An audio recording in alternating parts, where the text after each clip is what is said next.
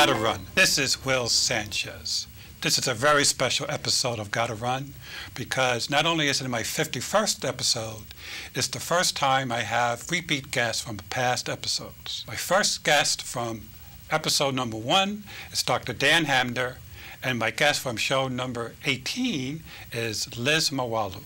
I met Liz in a very interesting way through Runner's World. They sent me a link to her blog, MS.Ritz, and to my delight, we had a great show over a year ago.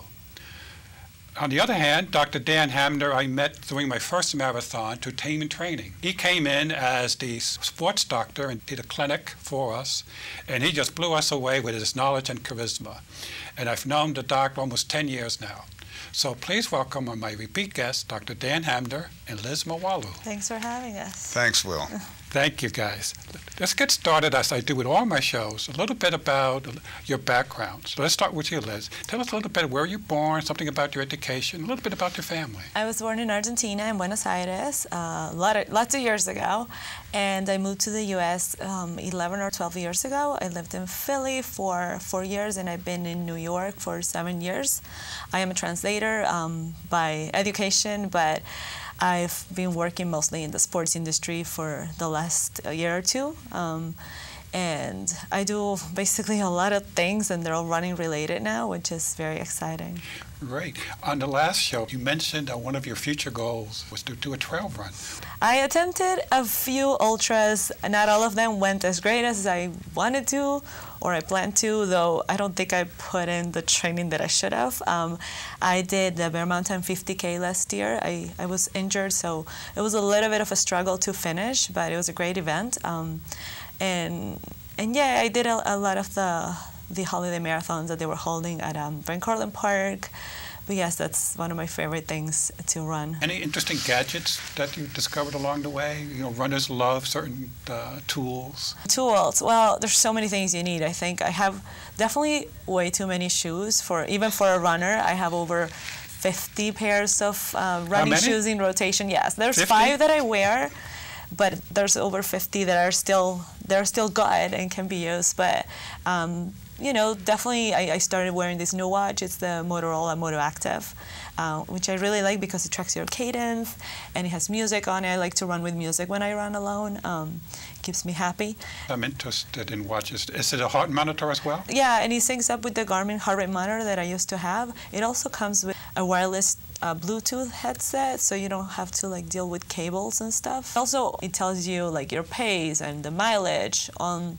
You know, it lowers the music and it tells you all that information, so you don't have to look at the watch. Oh, cool. That's very cool. Yeah. And it does cadence. That's unusual. Do you need something on your foot, or is it no, purely I think GPS? it just, no, for what I understand, it just tracks your arms movements, which match up with your leg turnover. Oh, interesting. Yeah. Now, GPS, you know, one of the complaints that I've heard about watches is you've got to start it 10 minutes before the race so that you can pick up the signal. Yeah. Is it the same for this? It's a lot faster. Including in Central Park? Because Definitely. that's where... Yes, you have to wait at least maybe a minute. Okay. But with Garmin, I've had to wait sometimes 4 to 10 minutes. Doc, introduce yourself to the audience. Well, I went into medicine late after a little career out in California. I went to Emory and then did a residency at New York Hospital, and I'm trained as a physiatrist. That's a specialist in rehab medicine, spinal cord injuries, closed head injuries.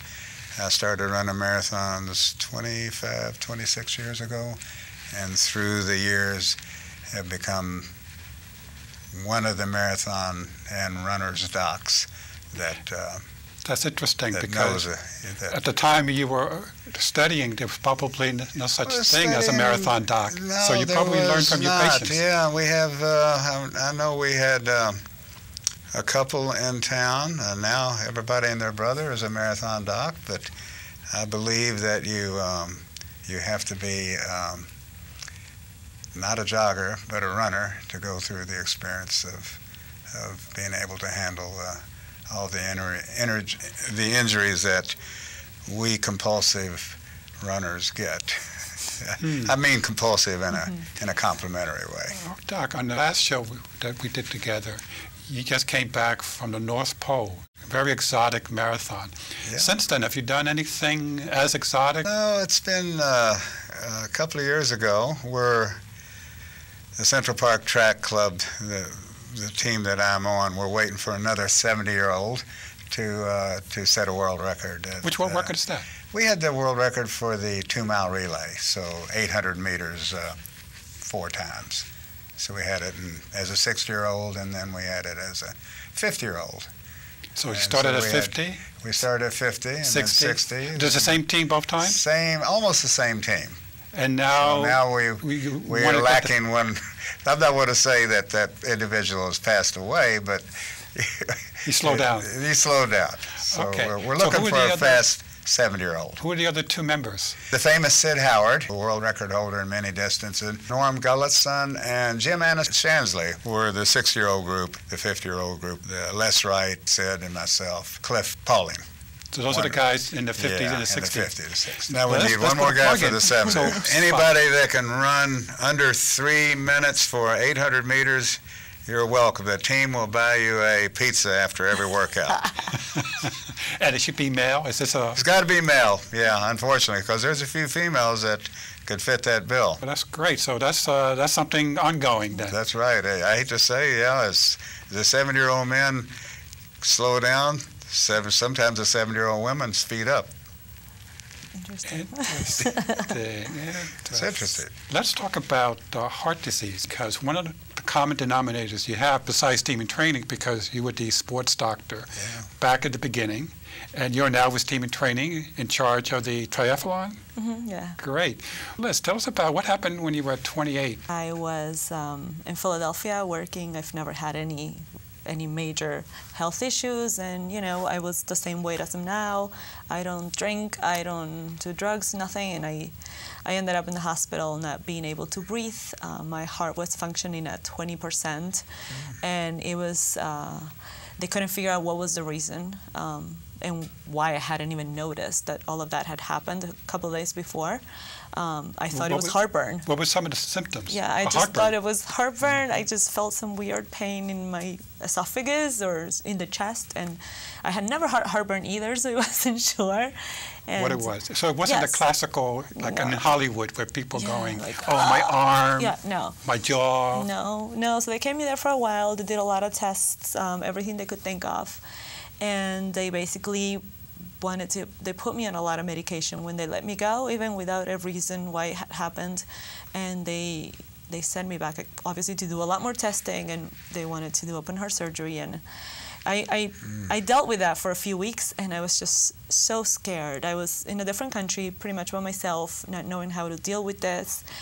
And I decided that I just couldn't live like that. It was going to be quality over quantity, and I didn't care if I had to find another way on my own, and I thought of running, and I had never run before in my life. I was never a runner, never into any kind of sports, and I'm not sure I remember why this idea came up in my head. Good morning. Not even Argentina, like it's a big soccer country. You didn't do soccer? No, I thought sweating was gross, and I would make fun of all my friends for going to the gym. Why are you wasting your time?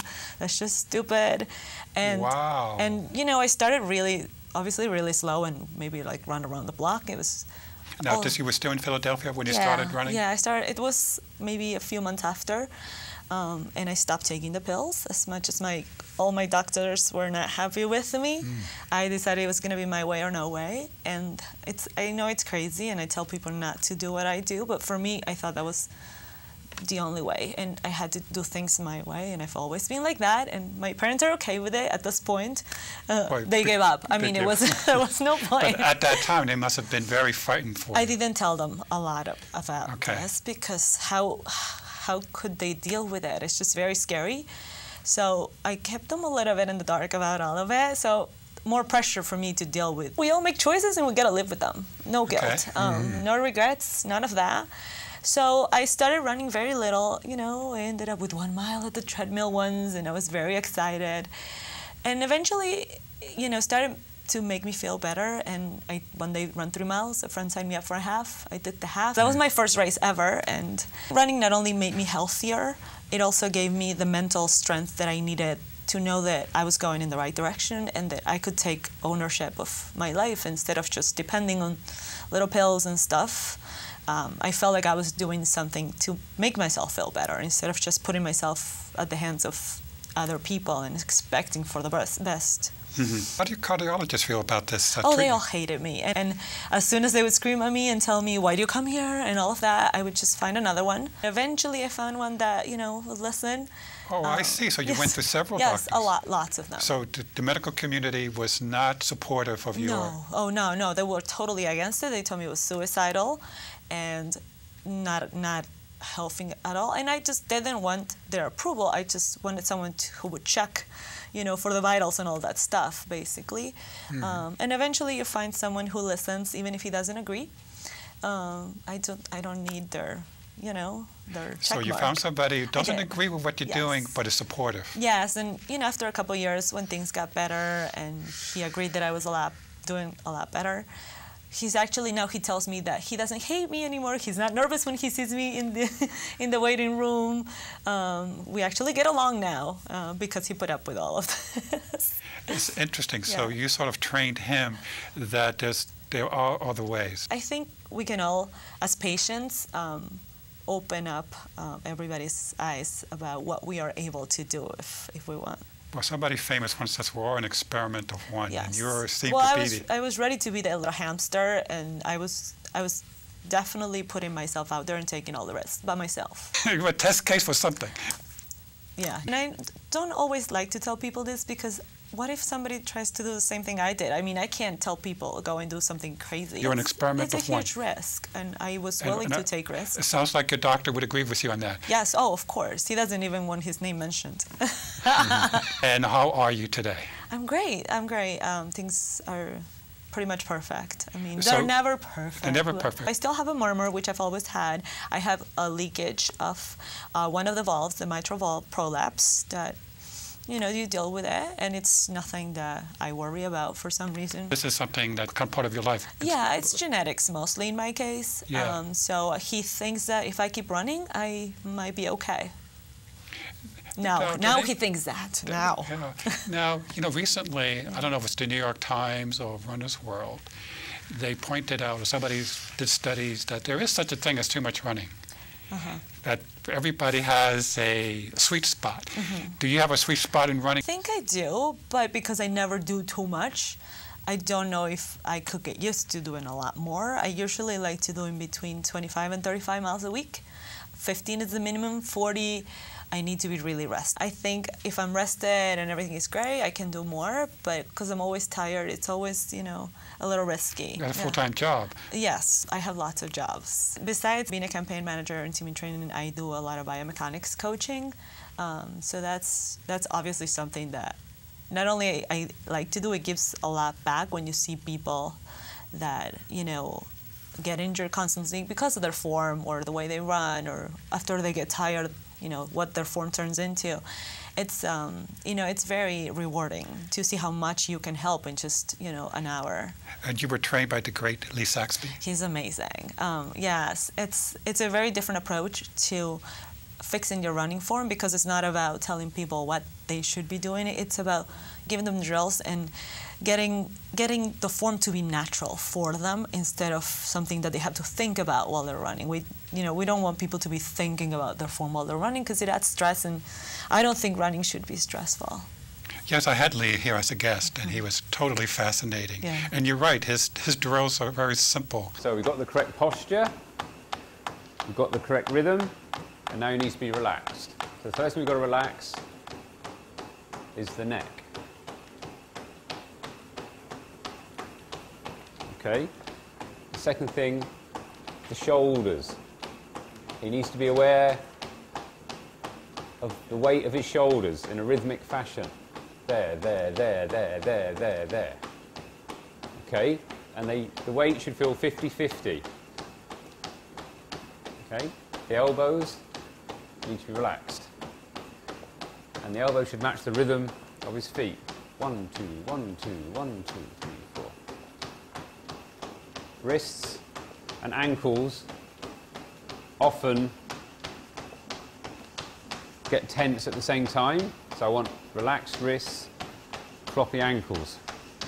Form, rhythm, and relaxation. Exactly. Once you have good posture, you know, if you're running straight, you're not overstriding and all that stuff, that's pretty much 80% of the battle already. Doc, tell us about, you said you started late in running in your late 40s and discovered you had a talent because I believe you've done a few sub-3-hour marathons. Yeah, I did about 15 of them. 15? Wow. Oh, my goodness. Low 250s. And that's between the ages like 49 and 60? 48 and 56. 57 I was running. Up a hill or something? Running up a hill, kind of chasing Ray, my friend, and the heart seized up, and bingo, I fell forward, kind of knocked my teeth out, and I knew that I had aortic stenosis, in other words, a tight aortic valve, and there was a possibility that I had a what's called a bicuspid valve. You mean you knew this before? I knew this before, but you know, it really didn't affect me, so I didn't think that it would happen to me. So you have to kind of watch out. So the valve closed down and I passed out. Actually, typical as a very crazy runner, I finished the workout. You did? Yeah, you got up? I knew exactly what it was, so I knew not to go too fast. And yeah, Ray called up. We did 3 more miles, finished the workout, and went to the hospital, got the ultrasound, and it had determined that my valve area was 0.6 when it should have been 2.5 or something like that. So I had to get surgery. I had Wayne Isom at New York Hospital to put in a metal valve. So that was the end of my fast marathoning. However, you know, you could still use the anaerobic part of your training. So I started running quarter miles and half miles. At 60, yeah, and at 60 we had the world record. So you're okay to do those sprints? I'm okay to do the sprints. Yeah, I'm just not fast at anything over 800 meters. So that's 800 meters. You use 50% anaerobic and 50% aerobic, and then the quarter mile you do 80% aerobic and 20% anaerobic. Now, is your cardiologist happy with what you do? Okay, let me tell you my feeling. Okay, I'm a doctor, so sometimes, you know, kind of, my feeling is you really have to do a lot of reading on the heart. You mentioned getting your cholesterol checked. I think cholesterol is like one of the lesser important things. I think that the type of LDL molecule that you have is most important, and that is, if it's small and dense and sticky, it will stick and clog you up, and if it's big and spongy, it will flow through. And I think there's just a lot of things you got to look at. There are still cardiologists that don't do that type of cholesterol profiling, and it's called LDL cholesterol, and they still say, well, you've got to raise your HDLs and you've got to lower your LDLs, which is true also. But you can be in perfect shape and be from some Nordic blood in you and have a cholesterol of 300 and HDLs of 100, and you're in totally good shape. You know, that's when it's like. And actually, the most important thing after running is which you probably had, is your ejection fraction. In other words, how much you pump out. And that can be, you know, you can have a low ejection fraction, which I have, and still be in great shape, but you got to wonder how you got that low ejection fraction. And of course, mine was from the surgery and being on the heart-lung machine, and which is a poor substitute for your heart beating on its own. Right. So there's a lot of things out there. The main thing is to find a good, I've been to maybe 15 or 20 different cardiologists, and I thought the last one, because he was a marathoner, was pretty good, but he put me on medication, and I was wondering why I was feeling not so good.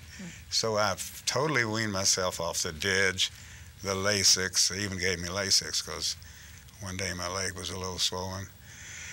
the beta blockers, which they probably put you on, Enzyme which are inhibitors. real pain in the tuchus as far as side effects, and the ACE inhibitors. I got rid of everything. I feel great.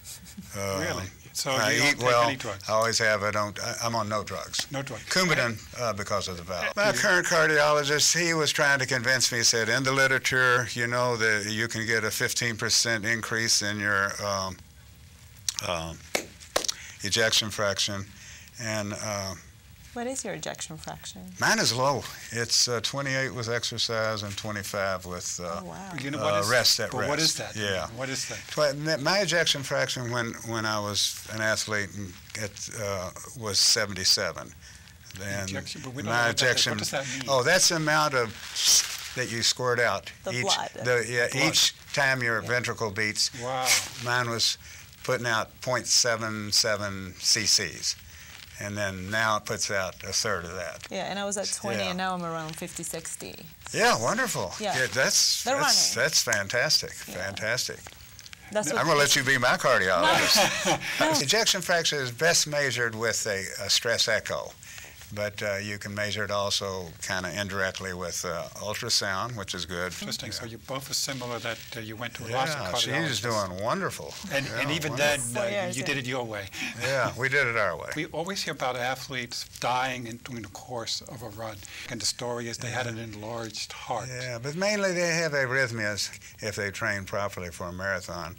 Don't have that much of a clogged artery or coronary. Right. A lot of runners have an enlarged heart, and Yeah. a lot of them, especially on the EKG, test out kind of abnormal. A lot of times you go to the hospital and they look at your enzymes, and they're not thinking, and that's your liver enzymes that are elevated from the stress of Yeah. or your muscle enzymes elevated from the stress of from the long workout, runs. yeah. Yeah, right. Yeah. Worst time to get a physical is after a Yeah. marathon That's true, or yeah. a long run. Worst time. I yeah. go That's the all week you before. I always go the week before. Some doctors recommend taking a baby aspirin a day. Now, what is your? I think for women it's different. Do you take a baby aspirin? That's the only thing I take, just because. Good. And they say before a marathon that everybody should in general. So that's when I take two. I have no idea if that's better or not, but that's what I do. Well, Dr. Oz I agree with her. I Yeah. recommended two. Okay. I take two, one in the morning and one in the evening. And they've always told me to take a baby aspirin, and I've just Okay. been taking one for like the last 6, 7 years, 10 years. We'll all experiment with one. What Yes. about you, Doc? Do you take I aspirin? take a baby aspirin. I take it every second day because I take Coumadin.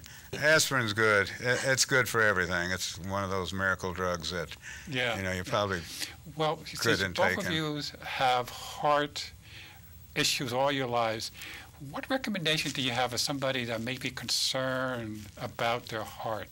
What would, as a layperson, obviously, you're not a heart doctor, you can only give advice from one runner to another runner. But you said, don't do what you do if you got a heart. Listen to your own body. What are any other words of wisdom? I'm obviously nobody to give advice to anyone, and probably not even myself. But I hear myself sometimes. But I think you definitely need to do whatever makes you feel comfortable and choose whatever path is good for you, and not just listen to whatever your friends, your doctors, your family wants you to do.